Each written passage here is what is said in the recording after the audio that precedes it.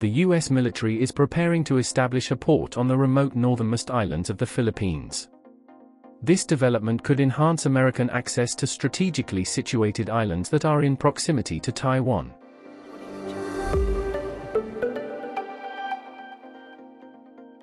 The potential U.S. military involvement in establishing a port on the Batanes Islands, located less than 200 kilometers from Taiwan, has the potential to increase tensions. This comes amid growing friction between the United States and China, and as Washington seeks to strengthen its long-standing defense treaty engagement with the Philippines. The Bashi Channel, situated between the Batanes Islands and Taiwan, is a critical passage for vessels traveling between the Western Pacific and the contested South China Sea. It's also a significant waterway in the event of a potential Chinese invasion of Taiwan. The Chinese military frequently deploys ships and aircraft through this channel, as reported by Taiwan's defense ministry. Marilu Kiko, the provincial governor of the Batanes Islands, has confirmed that she requested funding from the United States for the construction of an alternative port on the islands. This port would be designed to facilitate the unloading of cargo from the Philippine capital, Manila, especially during adverse weather conditions in the monsoon season. She revealed that the proposed plan involves constructing a port on Bosco Island. This is in response to the challenges posed by high waves that frequently render the existing port inaccessible. A decision regarding this project is expected to be made in October. In the past year, the Philippines has significantly increased the number of military bases that U.S. forces can access, primarily for humanitarian assistance purposes.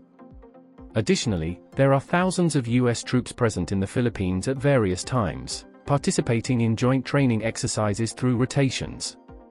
China has expressed concerns that these U.S. actions are contributing to regional tensions. The Chinese embassy in Manila has not yet provided a response or comment regarding the proposed port in Bosco.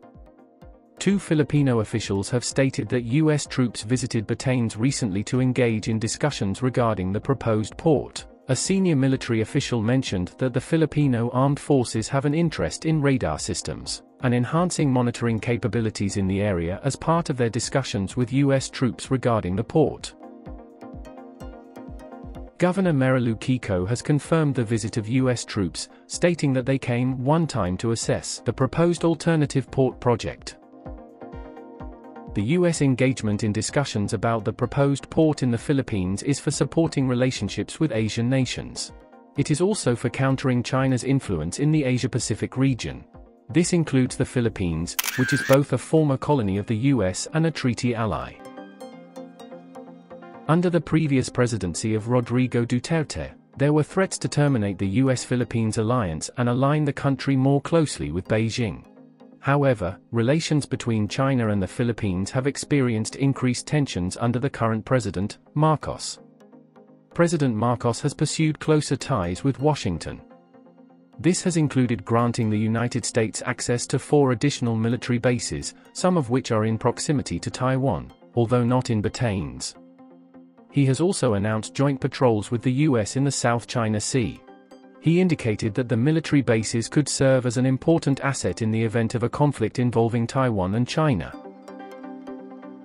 Officials in Manila expressed that any military conflict in the Taiwan Strait would likely have repercussions for the Philippines.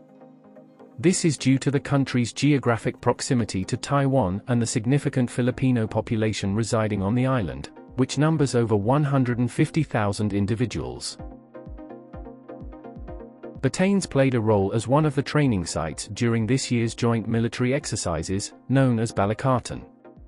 These exercises involved over 17,000 Filipino and American troops, marking it as the largest ever edition of this military drill. On the other side, tensions between the Philippines and China have escalated in recent months, particularly over disputed waters in the South China Sea. There have been incidents where Chinese vessels fired water cannons at Filipino vessels attempting to deliver supplies to an outpost. The situation is fueling maritime disputes in the region.